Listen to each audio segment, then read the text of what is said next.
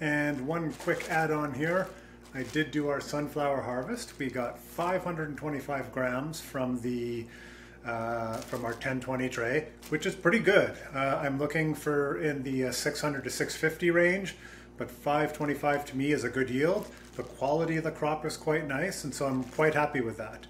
So and the wheatgrass juicing went really well. So quality of crop with the fiber mat is great. The things again we're looking at are the yield and the crop cycle time. So I'm just getting the new trial set up now, and we'll start that one soon.